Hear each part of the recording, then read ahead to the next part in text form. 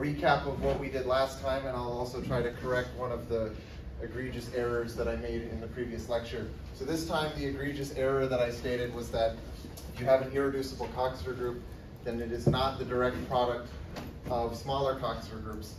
This is false.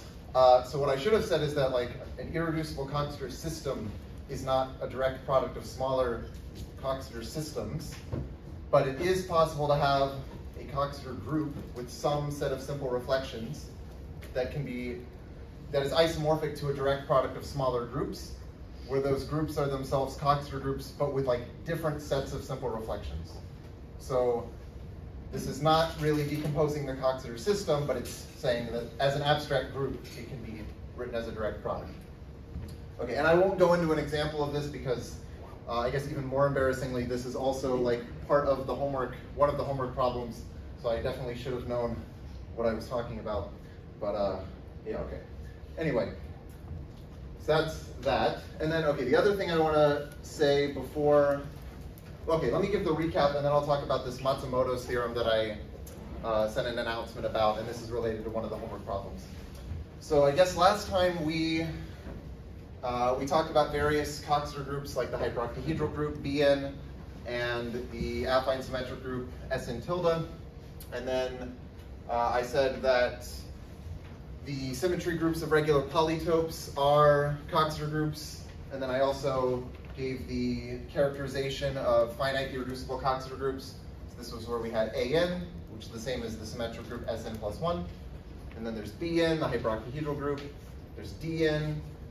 There's the dihedral group, I2 of M, and then there were these exceptional cases like E6, E7, E8, F4, H3, H4. I also listed G2, even though that's the same as the dihedral group of order 12.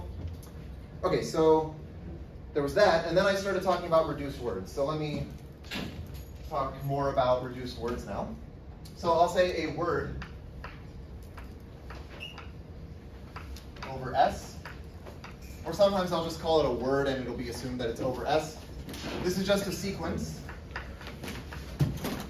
of elements of S.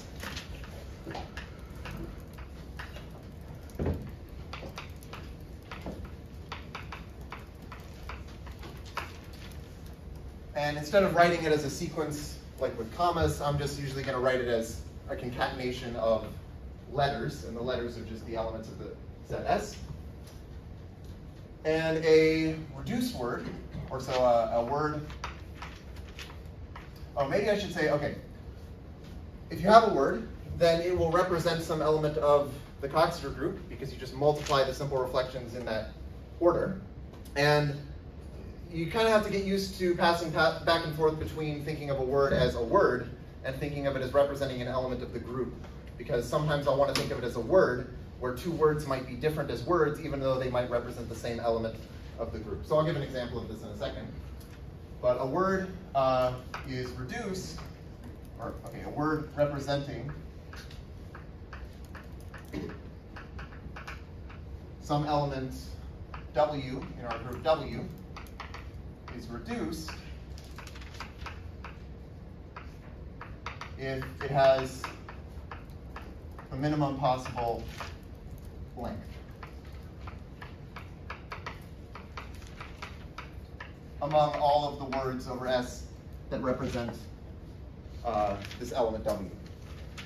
And this length, so this length of this word is called, well, the length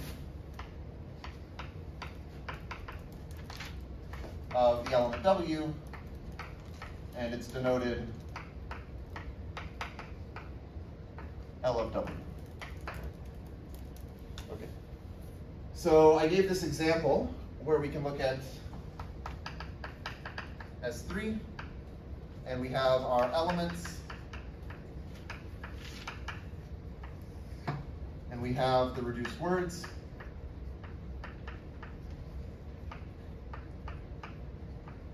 For that element, and then we have the length of the element. So we have 6 permutations in S3. There's 1, 2, 3. Let me say 2, 1, 3, 1, 3, 2, 2, 3, 1, 3, 1, 2, and 3, 2, 1. So 1, 2, 3 is the identity permutation. So it has just one reduced word, which is just the empty word, which I'll write like that. So the length of this is just 0. Then 2, 1, 3. So this is the transposition that swaps 2 and 1. So this is what we were calling S1. And so the length here is 1. 1, 3, 2 is the transposition that swaps 2 and 3, so that's S2. So this also has length 1. 2, 3, 1 is, okay, well, how could I think about 2, 3, 1? I can get it from 2, 1, 3 by swapping the second and third numbers. And so when you swap the numbers in positions 2 and 3, that's the same as multiplying on the right by S2. Okay, so this is the same as if I took S1 and I multiplied it on the right by S2. So this has length 2. And I should say that, maybe just to emphasize this, when you take a permutation and you multiply on the right by Si, that's going to swap the numbers in positions I and I plus 1. Alternatively, if you take a permutation and you multiply on the left by Si, that's going to swap the numbers I and I plus 1. So I could also think of this as taking S2, which is this permutation 1, 3, 2, and I multiply on the left by S1, so that'll swap the numbers 1 and 2. So if I swap the numbers 1 and 2 in 1, 3, 2, then I get 2, 3, 1, which is this. Okay, so similarly, 3, 1, 2 is just S2, S1. This has length 2, and then 3, 2, 1 is the interesting example that has 2 reduced words, which are S1, S2, S1, and also S2, S1, S2. And this has length 3. So this theorem that I sent an announcement about is called Matsumoto's theorem. I've also seen it called the Tietz lemma, and it's also in, I think in the book it's called the word property. So this appears in chapter 3. So I wasn't going to cover it yet, but then I realized that I sent this problem, and like I did the problem for myself, but I realized that I was implicitly using this theorem, and I didn't realize that this theorem comes later. So I want to like state it so that you have it, so you can use it for the P set, and then we'll come back to it, I guess, in chapter 3. So Matsumoto's theorem.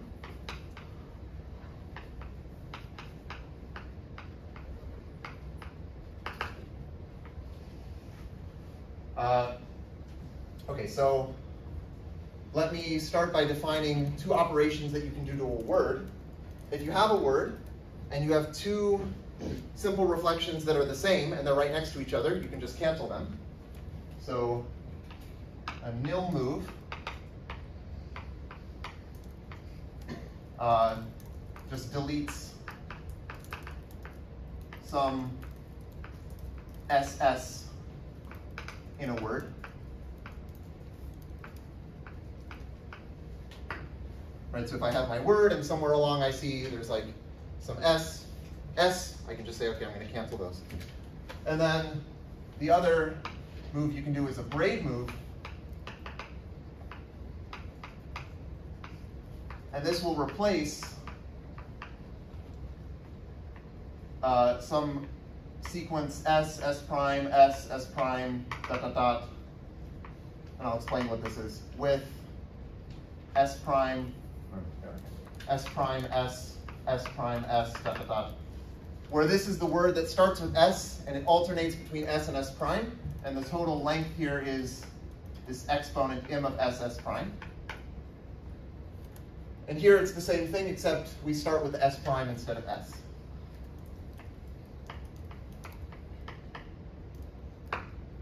So for example, if we were in the symmetric group, and somewhere along the line, I'm reading my word and I see S1, S2, S1, I can replace it with S2, S1, S2, because that's the same thing. So what the theorem says, okay, so the theorem is that any word over S can be transformed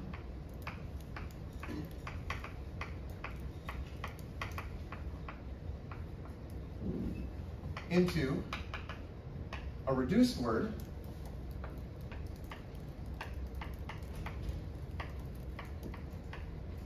using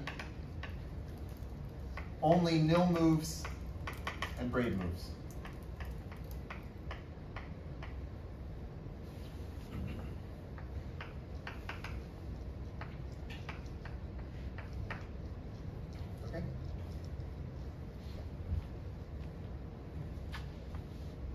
So maybe I'll make a couple comments about this. First of all, there are special braid moves called commutation moves, and those occur when m of s comma s prime is 2. So there I'm just saying if you have two simple reflections that commute with each other, and they appear right next to each other in your word, you can just swap them. Yes, Catherine? I think in the bracket below your second braid move, it should be m s prime s. Oh, well, okay, yes, although they're the same. Mm-hmm. So in the definition of the, I mean, I could write this as m of s prime comma s, but they're actually equal. So, okay. Well, I'll put it like this just to emphasize that these, just so that it's visually apparent that these are the same number. Right. So that's one thing. The other thing I should say about this is you might wonder, why is this not obvious? And you might think this is obvious because I told you that one way of rewriting the relations that define your Coxeter group is basically to say that, well, you have the relation saying that for any simple reflection s squared is the identity. That's what we're basically doing with the nil move. We're saying ss is the same as the identity. And then there's the other type of relation, which is these braid relations, saying that this thing as an element of the group is equal to this thing as an element of the group. And so you might think, well, okay, obviously I should be able to get from any word to any other word that represents the same element of the group by just doing these moves. And the thing that's non-trivial about this is you might think, well, when I do this nil move, I'm going in one direction. I'm taking an SS and I'm replacing it by the identity. But I don't have the reverse of this. I'm not allowed in this setting to take nothing and just insert SS somewhere. And so a priori, you might think maybe in order to get from one word representing my element to a different word, I might have to do some moves where sometimes maybe I insert SS somewhere, and maybe that helps me do other braid moves, and maybe I need that extra flexibility, and then maybe I can cancel them later. And the point of this theorem is actually you don't need to do that. You can go from whatever word you're given to a reduced word by just doing these moves, and in particular, you never have to make the word longer along the way. Yes, Elliot? It's also not obvious that you can get from any word to a reduced word, right? So I guess, well, you should be able to get to a reduced word. Maybe I don't understand why, but I mean, the point is that if you could get to any word, you should be able to get to the word of minimum possible length. I see, okay. Okay. I was just thinking you could have one word that represents your element that maybe you just can't, for some reason, reduce it and make it shorter. But you could have Oh, I see. Right. Okay. Yeah. So in what this, another way of saying this is that all of the minimal words, the words that cannot be reduced further, actually do have the minimum possible length. Okay. Yeah. So anyway, this hopefully will help with problem 6. And now we can go back to chapter 1. Okay, where am I? I just have to find my place. I should look for that table of reduced words. Okay, there we go. Okay, so here let's talk about the symmetric group. So here's the theorem. If you have a permutation W in the symmetric group Sn, the length of W is just the same as the number of inversions of W. And by inversions, remember, I mean this is just the pairs of numbers in your permutation that are out of order. So if I look over here, if I say okay, 1, 3, 2 has one inversion, the 2 and the 3, because they're out of order, and that has length 1. And if I look at 3, 1, 2, that has two inversions, namely the 1 and the 3 and the 2 and the 3, so that has length 2. If I look at 3, 2, 1, that has 3 inversions, because the 1 and the 2, the 1 and the 3, and the 2 and the 3, and that has length 3. So in some sense, you could say okay, this is kind of fitting in with one of the themes that I want to address in this class, which is to take combinatorial things from the symmetric group and generalize them to Coxeter groups.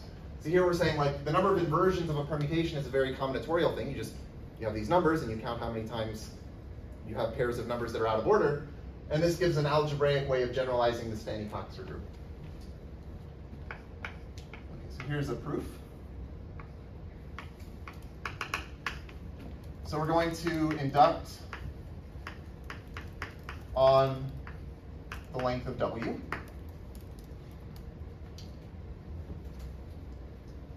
So let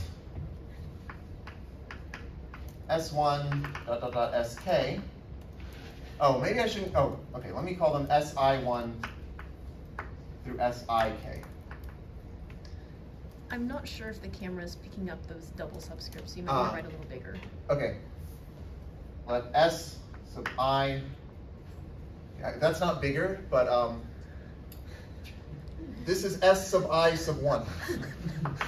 And this is S sub I sub K. Okay. So let this be a reduced word.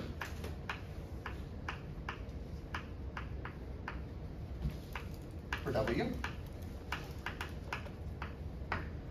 And I'm going to let Uj be the element that I get by just multiplying the first j of these. So it'll be S sub I1 through S sub Ij. And here's one place where we have to kind of go back and forth between thinking of words as words and thinking of them as elements. Here, I'm thinking of Uj as like an element of the group that I get by multiplying these simple reflections.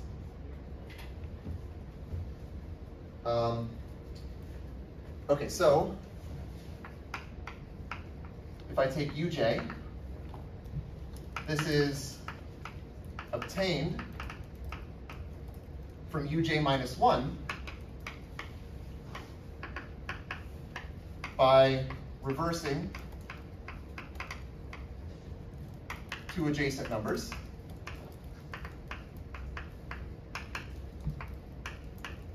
Right, so all I did to go from Uj minus 1 to Uj is I multiplied on the right by S sub I sub j. That just swaps the numbers in positions I sub j and I sub j plus 1. And it's pretty easy to check that whenever you swap two adjacent numbers in your permutation, you're either going to increase the number of inversions by 1, or you're going to decrease the number of inversions by 1, just depending on whether you put the numbers into the correct order or out of the correct order. So in particular, this means that the length of, or sorry, I should say the number of inversions of Uj is at most the number of inversions of Uj minus 1 plus 1. But this is for every j, so this would imply that the number of inversions, the number of inversions of U1 is at most 1, the number of inversions of U2 is at most 2, the number of inversions of U3 is at most 3, and so the number of inversions of UK is at most k, but UK is just W.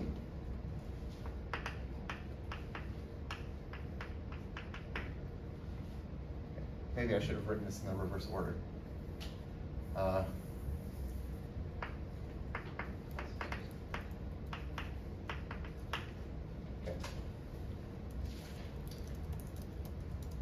And K is just by definition the length of W, because we said this is a reduced word. It has K simple reflections, so that is by definition the length of W. So this is one inequality. Number of inversions is less than or equal to the length. Now for the other inequality, let's let I be a, oh, maybe I shouldn't use I. Let's let R be a descent of W. So remember, this just means that the rth number in W is bigger than the R plus first number. And so if I multiply W by S sub R on the right, that's going to remove an inversion. So I'll let V be W times SR. And this is saying that the number of inversions of V is just the number of inversions of W minus 1. Oh wow, my shoe is covered in chalk. Okay. So we have this.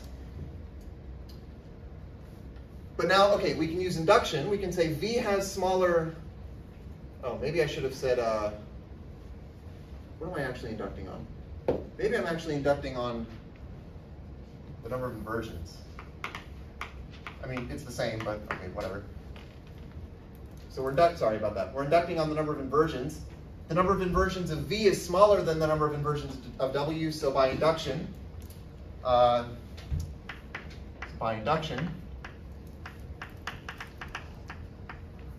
the length of V equals the number of inversions of V.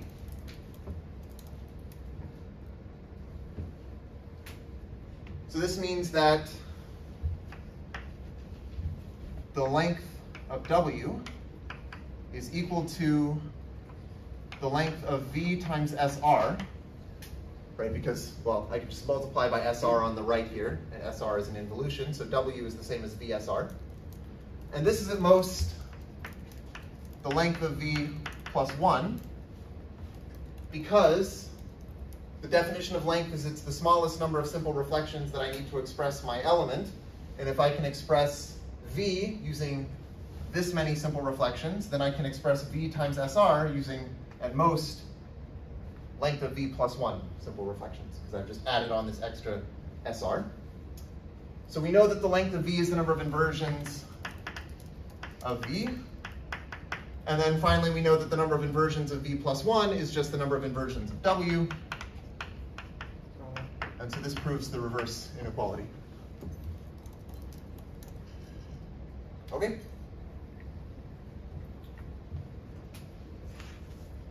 Okay. Any questions? All right, so let's talk about reflections. Well, I guess we're not talking about like literal reflections yet. We're just going to call them reflections. So a reflection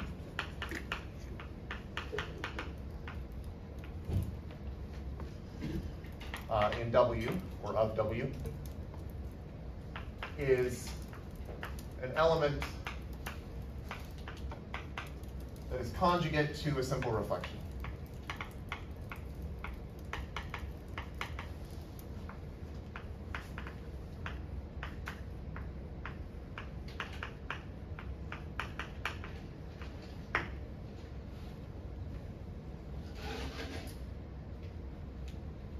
And I'll often write T for the set of reflections.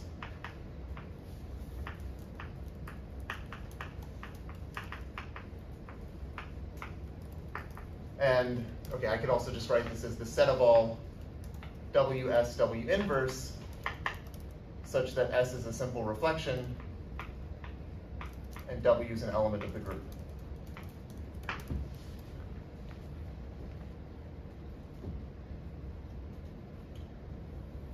Okay, so maybe I can ask a question. What is a reflection in the symmetric group?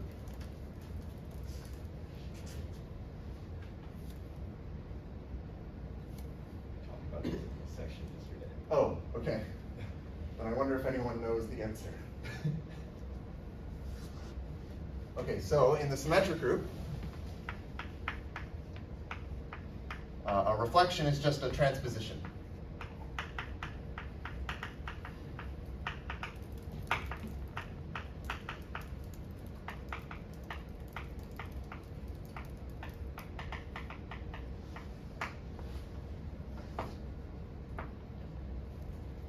Right, and this is just because,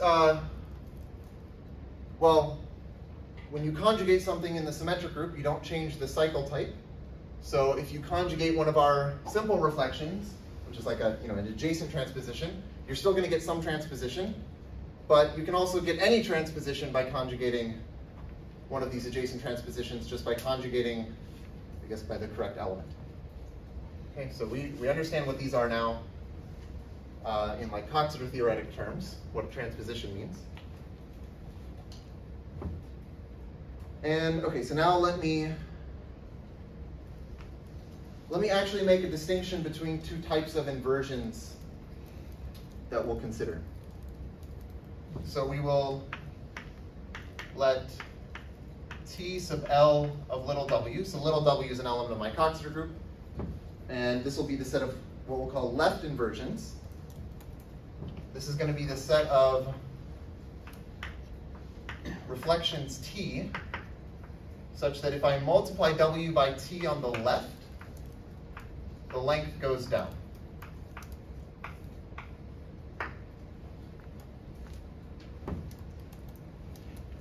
And similarly, well, T sub R of W is going to be the set of reflections, such that if I multiply on the right, the length goes down.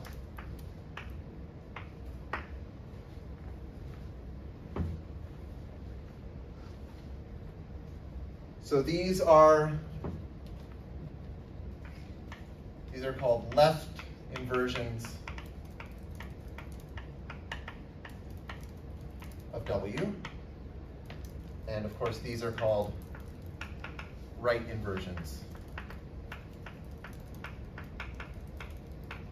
of W.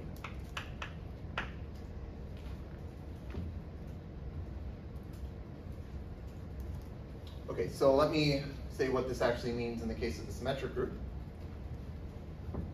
Maybe I can do it down here.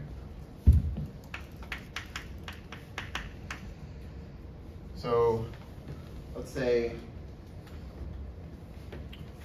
suppose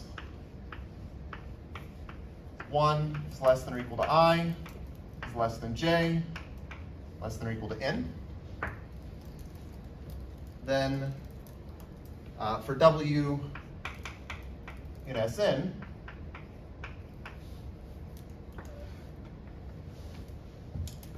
so a transposition ij, which is the same as a reflection, this is a left inversion of w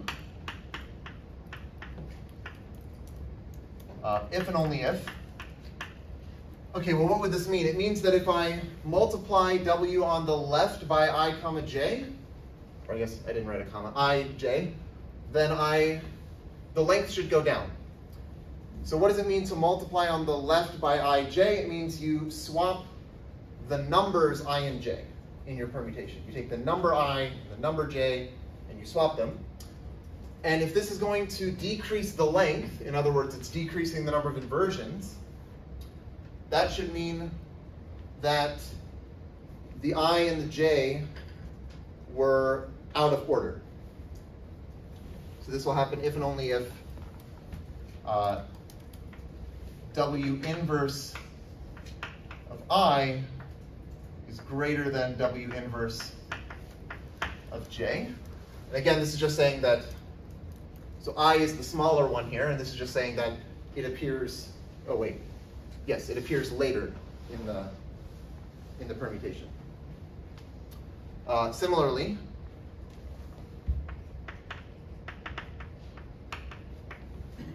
so ij is a right inversion of W. If and only if, well, when you multiply on the right by ij, what you're doing is you're taking the numbers that are in the positions I and j, and you're swapping them. So what are those numbers? Those are W of I and W of j. So you want those to be out of order in W. So that would say that W of I is greater than W of j. Okay.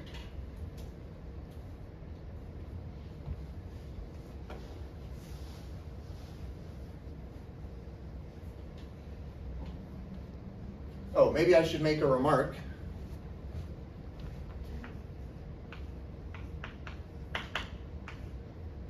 That, well, the length of any element of my Coxeter group is the same as the length of its inverse. And this is just because, well, okay, why is this true? You just write it in reverse. Right, you just write it in reverse. If you have some reduced word for W, and you write it in reverse, you get a reduced word for W inverse. Okay, so what this means is the set of left inversions of W could also be understood as the set of right inversions of W inverse.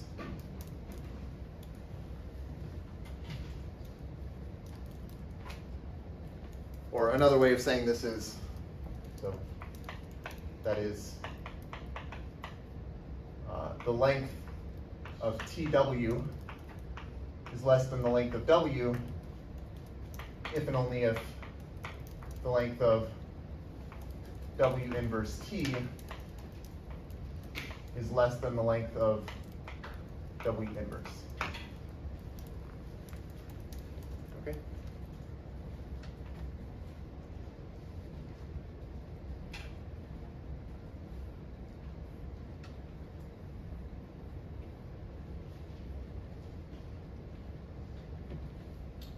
Okay, so here's a theorem.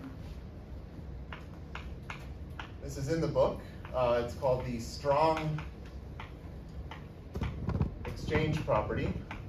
I think I will not prove it, but it's in the book.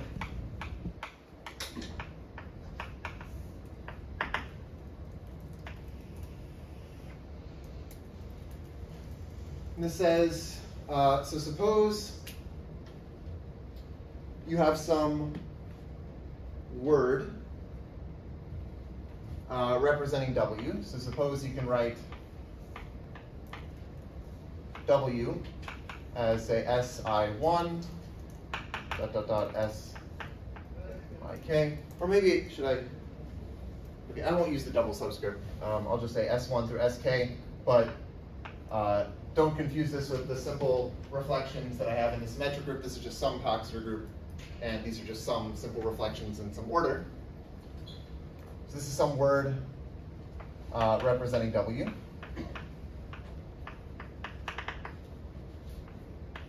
Possibly with repetitions. So if I take a left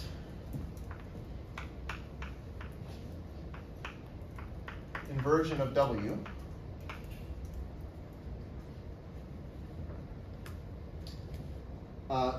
then I can write, so we have, if I take TW, this will be the same as S1, okay, I'll write it this way and explain what I mean. For some I. And this is just the notation meaning you take this word and you delete the SI. So the hat just means delete it.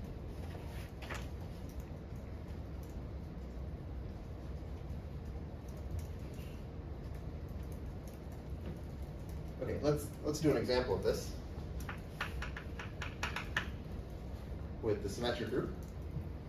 So consider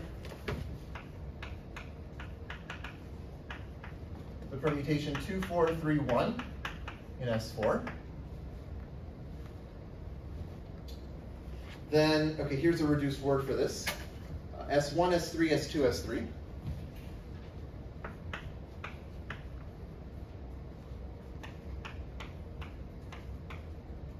S1, S3, S2, S3 is a reduced word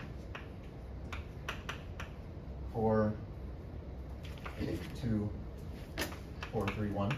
So, okay, I made these notes actually like in March. I thought I was going to be like super proactive and like plan my lectures really far in advance. And now I'm remembering I don't actually remember what I was doing. So I have to keep like second guessing and saying, okay, like, is this correct? So let me just do a sanity check. The number of inversions here is 1, 2, 3. Wait, 1, 2, 3, 4. Okay, there's the 2, 1, the 4, 3, the 4, 1, and the 3, 1. So 4 inversions, and that makes sense because this is a reduced word of size 4, or of length 4. And okay, so let's consider, let's let T be the transposition that swaps 1 and 4. And this is a left inversion of 2, 4, 3, 1. because, so to be a left inversion, again, that means that the numbers 1 and 4 are out of order, which is true. 1 and 4 are out of order. Then if I do TW, okay, so then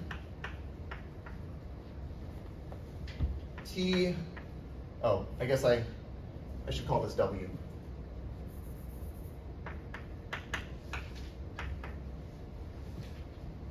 So this is W.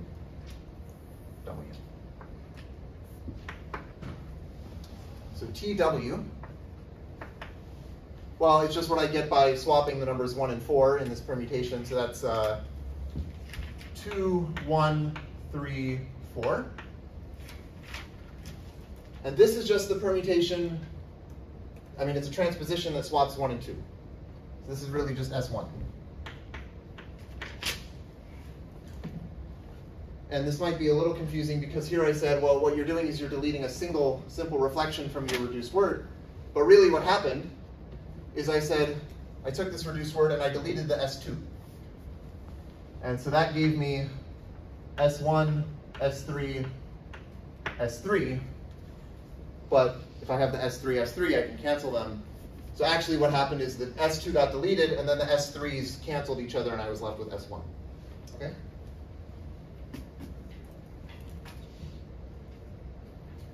Okay.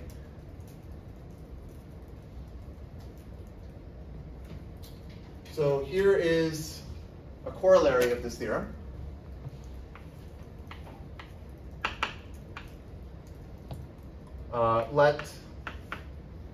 Okay, do I use double subscripts or not? I do not. So let's let S1 through SK be a reduced word.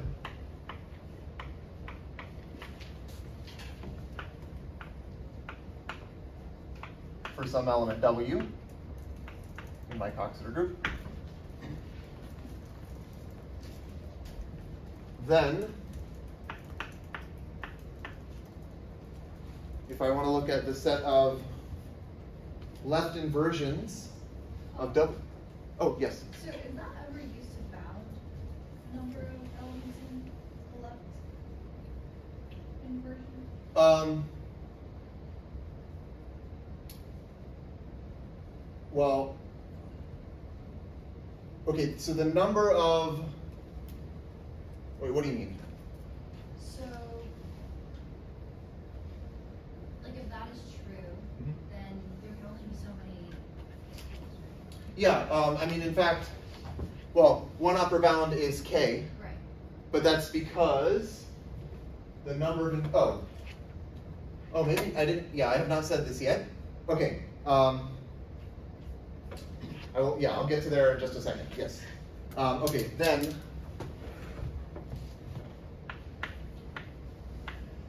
the left, yeah, so actually you're predicting exactly what I was going to write. The set of left inversions of W is, well, okay, S1 would be one of them. So this is obvious because S1 is itself a reflection. It's a simple reflection, but it is a reflection. And if I multiply on the left by S1, then the length goes down because I can cancel that S1 from that reduced word. But then, okay, the next one should be S1, S2, S1.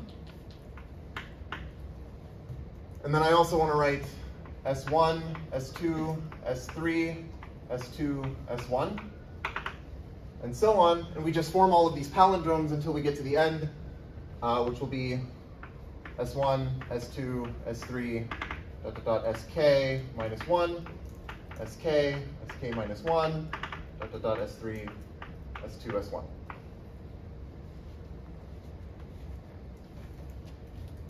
And actually, these are all distinct. So in fact, the number of inversions, or sorry, the number of reflections is exactly the length. So what you were predicting is that, yeah, the number of different left inversions, or it's also the number of right inversions, is equal to the length of your element.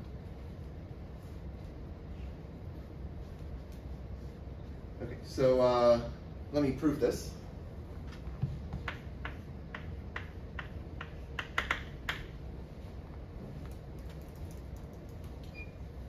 So if T is a left inversion,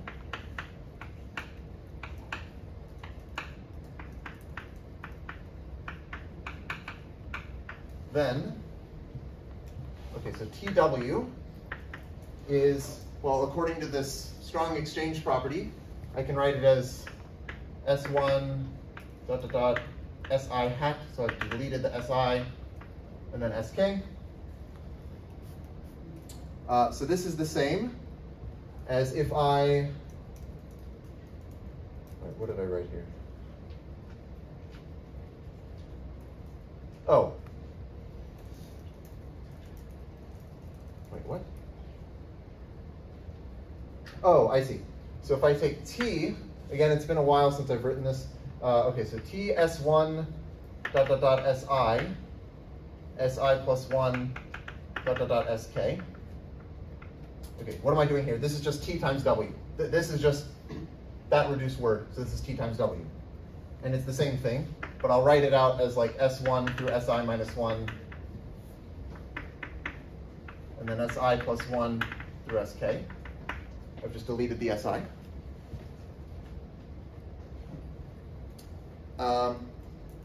So now I can cancel this part.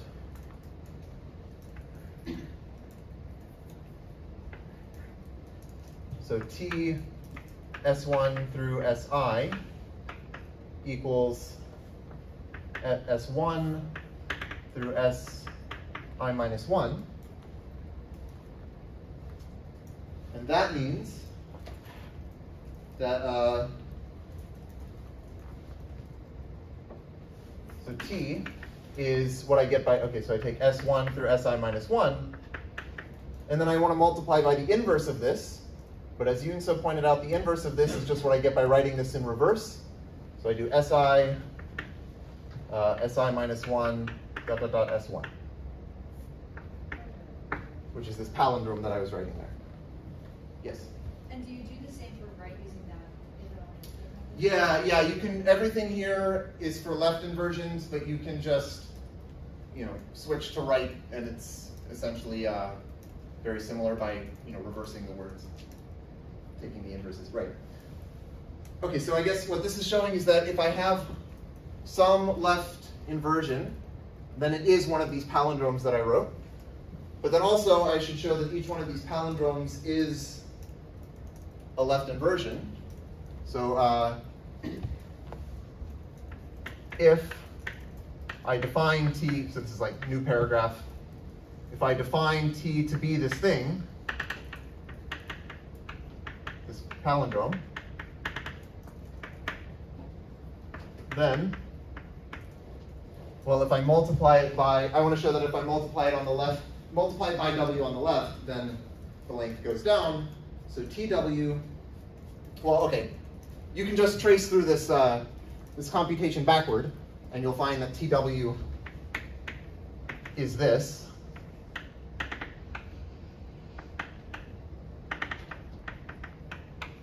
So the length of TW is less than the length of W, because the length of W was K, and here I'm saying that TW can be written as a product of, well, this would be K minus 1 simple reflections, possibly fewer if you cancel things, but it's certainly at most K minus 1, so you get this inequality, and that's saying that T is a left inversion.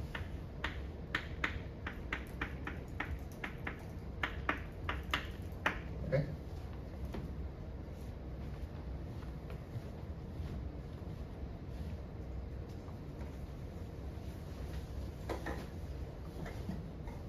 And in fact, okay, so I guess this shows that the set of left inversions is equal to this set of palindromes. You might wonder if some of these palindromes are actually equal to each other. They're not. I'll just state that. So actually, maybe okay, I won't go that far now.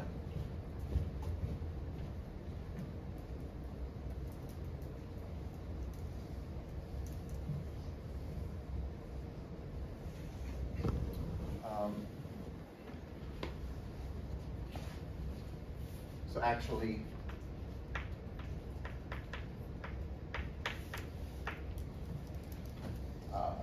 these palindromes are distinct, so the number of left inversions of W, well, this is also equal to the number of right inversions of W, and this is equal to the length of W. Yes? I think that's actually easy to see in the Coxeter's theorem. Using what? The Coxeter's theorem. Oh, If you cancel out the equal thing on each side, then you have the sequence of numbers where you can't divide by numbers. oh, the fact that the palindromes are distinct? Yeah. Okay, yes, I think, right. Yeah, that makes sense. Okay, cool.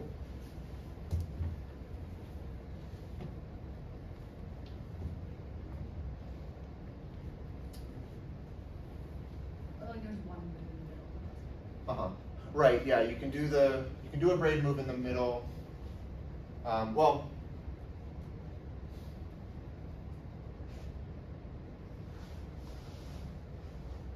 I mean, how do you know you can't do, like, are you saying you can't do braid moves like throughout the palindrome? What do you mean? Or I guess what are you claiming? Maybe I was misunderstanding what you mean. I don't know. I might be wrong, but if you equate two of those strings Mhm. and then cancel the same thing. Oh, I see. Yeah, if two of them are equal and then you cancel things, yeah, I think you should be able to do something like this to show that you don't. And then there's like one braid move in the middle that's possible, but once you do that, Okay. Yeah, yeah, that yeah. goes to. Okay. Swap to reason. So I think because you don't need to show that the word that you get from canceling these things is reduced, you just need to show that it's not equal to the identity. Like, let's say, for example, you have S1, S2, S1 equals S1, S2, S3, S4, S3, S2, S1. Uh-huh. Then that would imply something like S2, S3 equals S2, S3, S4, or something like that. Oh yeah, that's Uh-huh. Anyway. Okay. Yeah.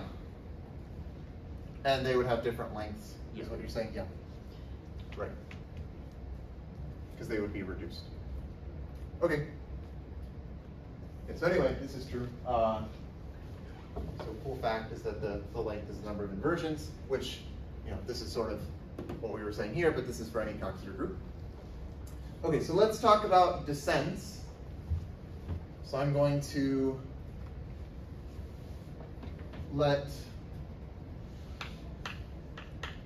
dl of W be the set of left inversions of W that are also simple reflections. And similarly, dr of W will be the set of right inversions of W that are also simple reflections. So this is, these elements are called the left descents of W.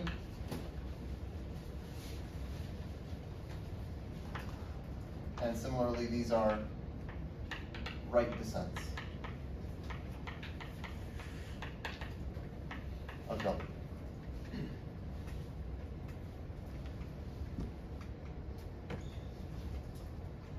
Okay, so as we've been doing, I will tell you what this means in the symmetric group, but maybe you can guess.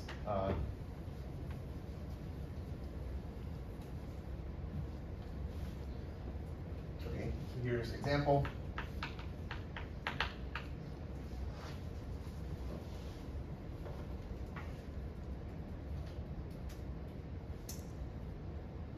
So let's talk about right descents, I guess. A right descent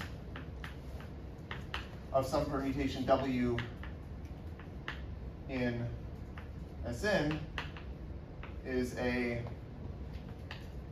simple transposition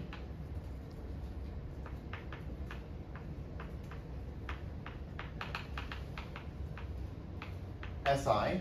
Well, it should be a simple transposition that is also a right inversion, and that just means that if I multiply it by W on the right, or if I multiply W by it on the right, then the length goes down. such that.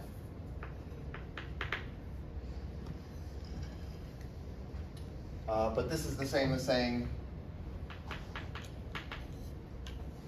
that the number of inversions of WSI is less than the number of inversions of W.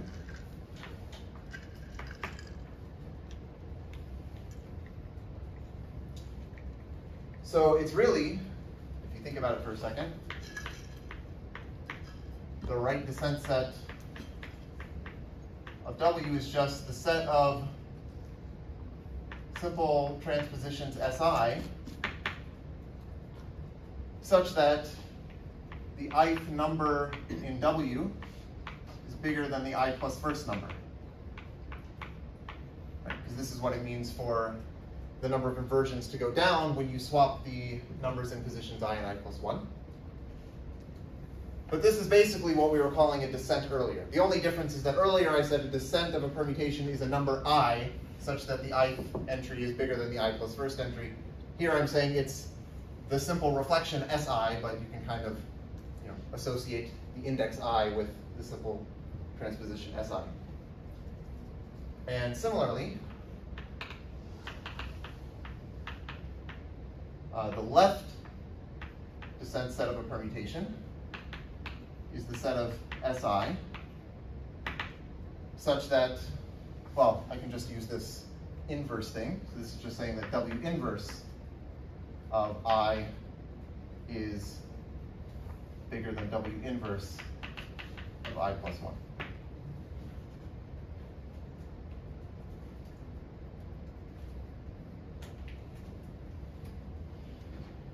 Okay.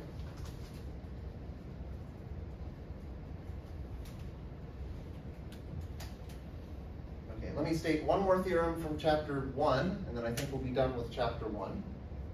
And this is called the deletion property. And I'll prove it also.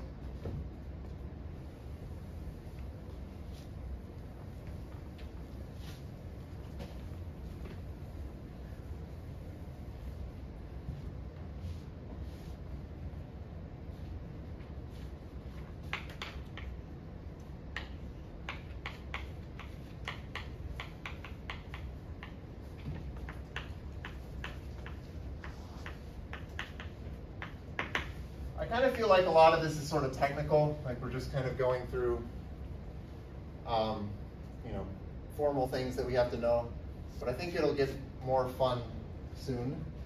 But anyway, okay, here's the deletion property. If W, okay, so if I can write W as S1 through Sk, where K is bigger than the length of W, so this would be a non-reduced word, then I can write W as, so I'll write it like this.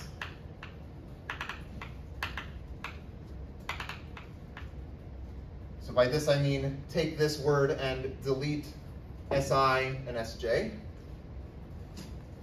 for some I and j.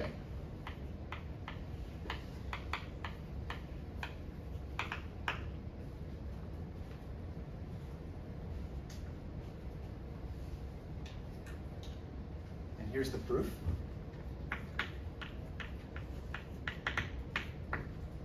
Choose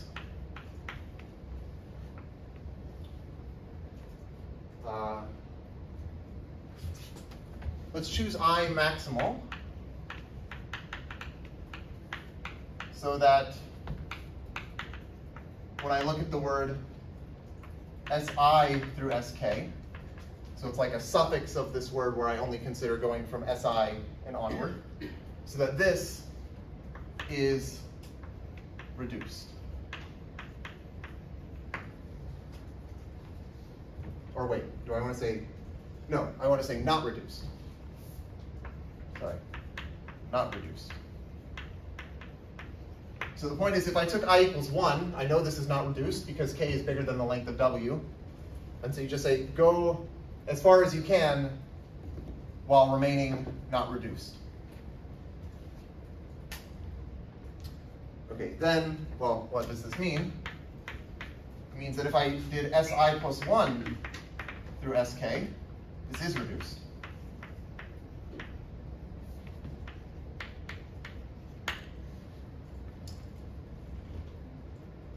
So the length of this element, Si plus 1 through Sk, and here I'm thinking of, again, this is maybe a little confusing because here I'm thinking of this as a word, here I'm thinking of it as an element, so it has a length, but its element is equal to the length of this word, and this is just k minus I.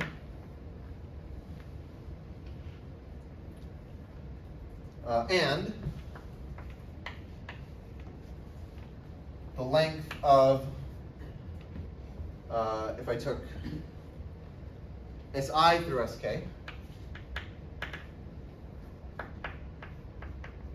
this is less than k minus I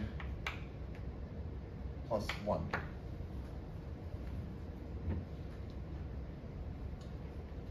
Okay, so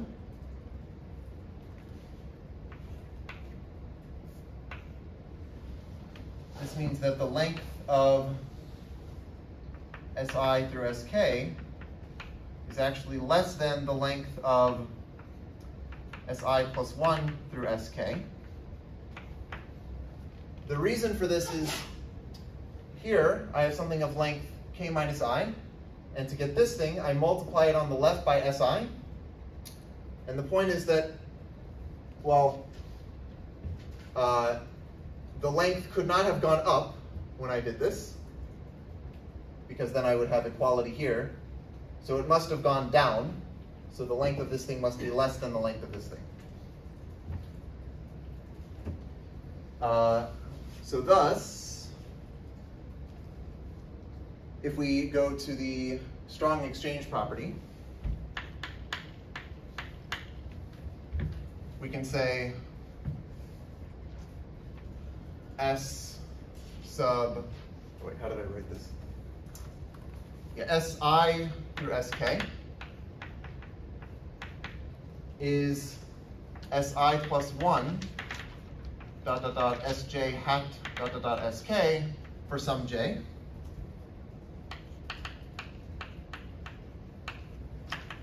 Right, this is because I'm using the strong exchange property to say that if you multiply by some reflection on the left and the length goes down, that's what it means to be a left inversion, then it means you must have deleted some simple reflection from your word. So that's what we have here. But then we can just write this as, well, W. So then W is S1 through Si minus 1, Si through Sk. That's just this.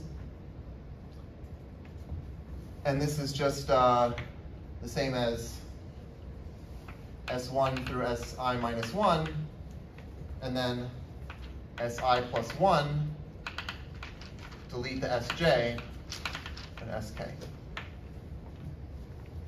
And of course this is actually the same as this thing, because I've deleted the Sj, but you can see I also deleted the Si. Yes, Susan? So when you get the inequality with both L's on each side, did you use the parity or the homomorphism from last time? Wait, when I did this step? Yeah. So I think what I'm saying is just that.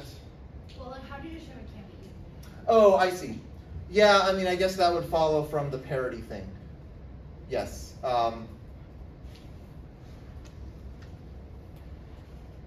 Yeah, maybe that's the best way to see it.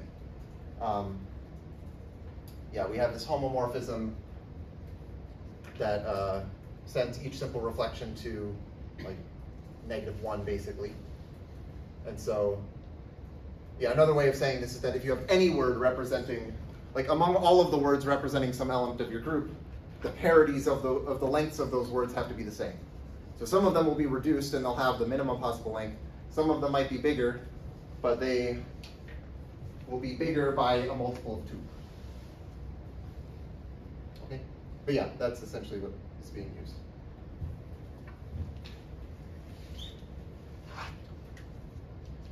Okay. So I guess that's chapter 1. Before I start chapter 2, okay, are there any other questions up to here?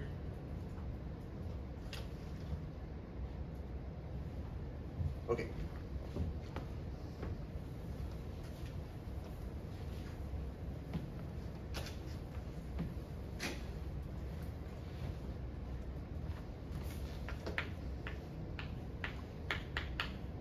Okay, let's talk about posets.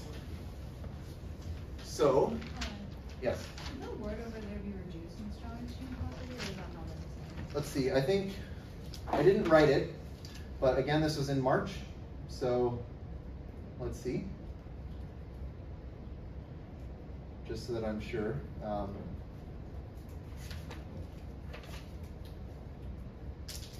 I think it does not need to be reduced. Yeah. Okay. According to the book. Yeah. Okay.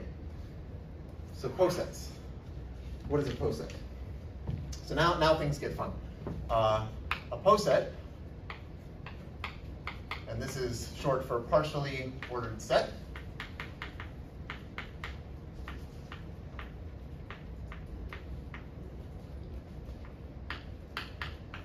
So P stands for partially, O stands for ordered, and set stands for set. And okay, so this is a pair.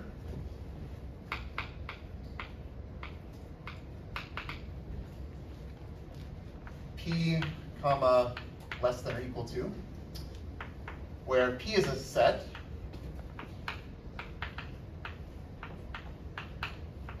and less than or equal to is an order relation, which is called a partial order.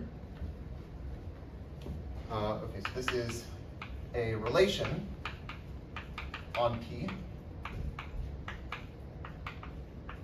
that is, well, let me say intuitively what it is. It should be some ordering of P, which is partial in the sense that some elements might not be comparable to each other. So it's possible for neither element to be bigger than the other. But formally, it's a relation that is, first of all, reflexive. Okay, so what does reflexive mean? This just means that x is less than or equal to x for all x in P. It should be antisymmetric.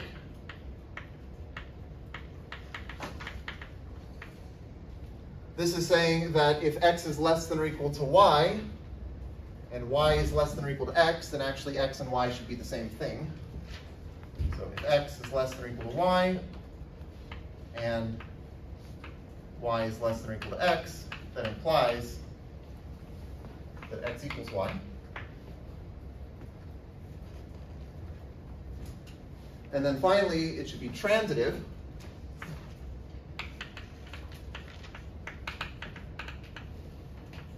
And this should mean that if x is less than or equal to y, and y is less than or equal to z, then that implies that x is also less than or equal to z.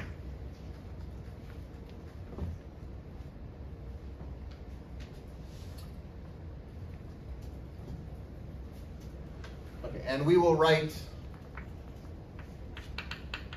x is less than y if, well, this just means x is less than or equal to y, but they're not equal.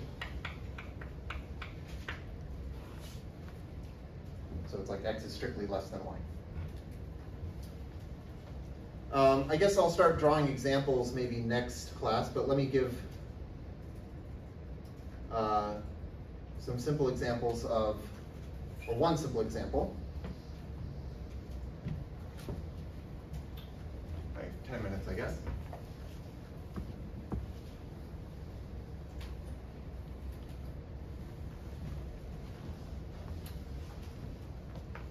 chain is just another word for a totally ordered set.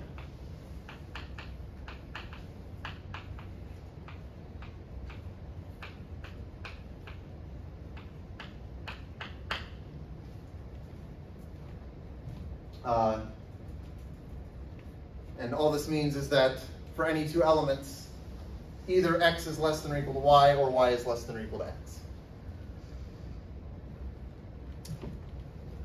Okay. We will say, okay, let's define an interval. So for, oh, maybe I should also say, oftentimes I'll say let P be a poset, and the assumption is that there's this underlying relation, but I might not always write it.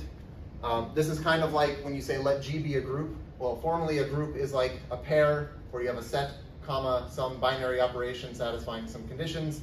Usually people don't say like let G comma dot be a group. Usually they just say let G be a group.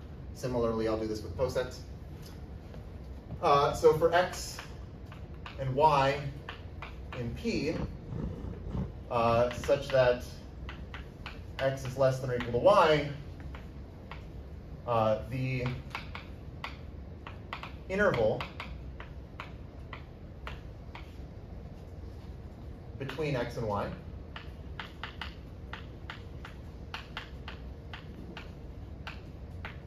is, so I'll denote it by bracket x comma y, and this is just the set of all elements in my poset such that they are between them, so between x and y. So x is less than or equal to z is less than or equal to y.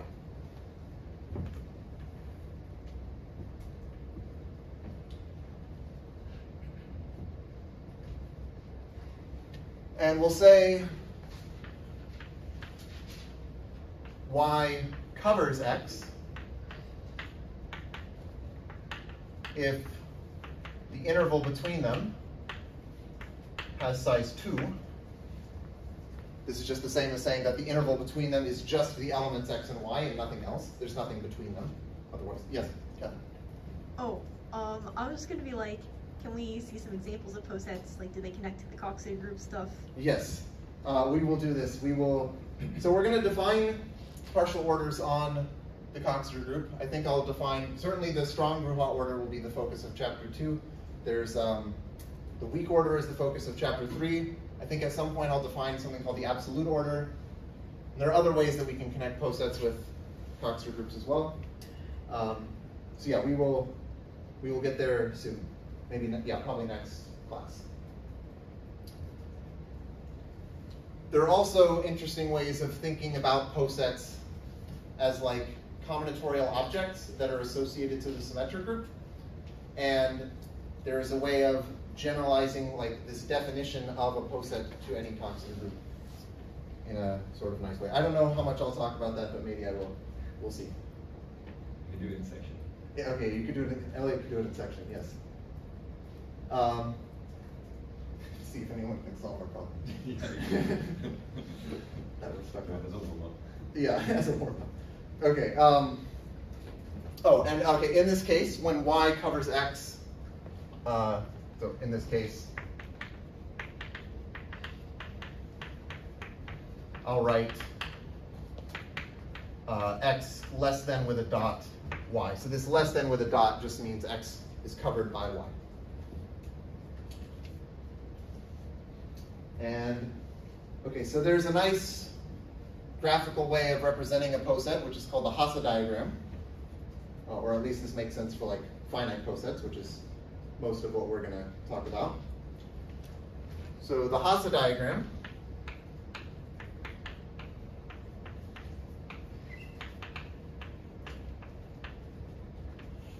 of P is the graph. How did I write it?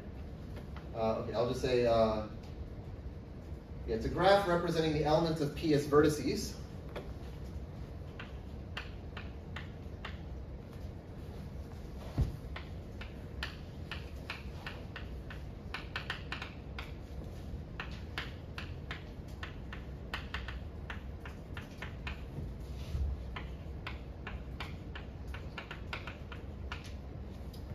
with cover relations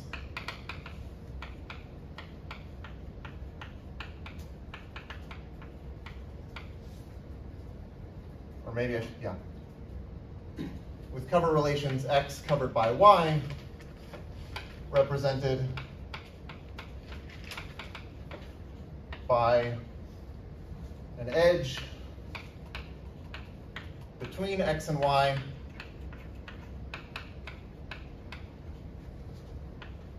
with x drawn below y. Okay, I realize now that this is very verbose, but it's actually not a very complicated concept. So I'll give an example, and I think that makes it clearer, and then I think we can end. So let me just give, we give 2 examples of posets, or Hasse diagrams of posets.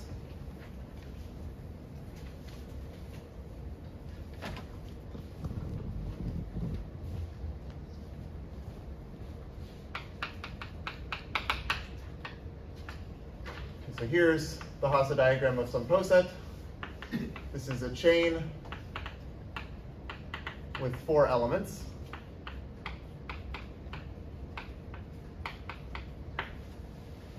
Right, so the elements are represented by the 4 vertices, and it's drawn in the plane so that like this element is at the bottom, which means that it's like the smallest in this order. This element is less than this element, which is less than this element, which is less than this element. So it's actually a total order. And I'll draw one more poset.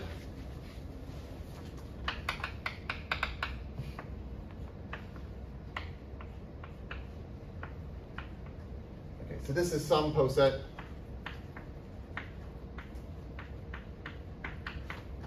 with 6 elements.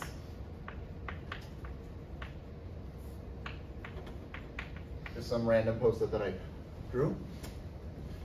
And so in this case, like this element here is less than this element and this element and this element. But in this case, we have pairs of incomparable elements. So incomparable just means neither one is bigger than the other. So for example, if I took this to be x and this was y, then x and y are incomparable because neither is bigger than the other. Yes, Alex? With those 2 that are sort of on the same level at the time. Oh, yeah, those are also incomparable. Okay. Yeah. So x is incomparable to y, x is incomparable to z, z is incomparable to y. Yeah, but I could also say like maybe this is a is incomparable to y, but not with x and z. Okay? Could they be like equal, or does the quality have to be? Oh, yeah, so they're not equal. Right, I mean, I'm representing them so that like distinct vertices do represent distinct elements. Okay. Is that what you're asking? And in a poset, equality has to mean actual, like literal. Yeah, yeah. Okay. Yeah. Yeah, so it's like, it's a set, and you know, equality just means that they are like literally the same element of the set. Okay, so I think that is all for today.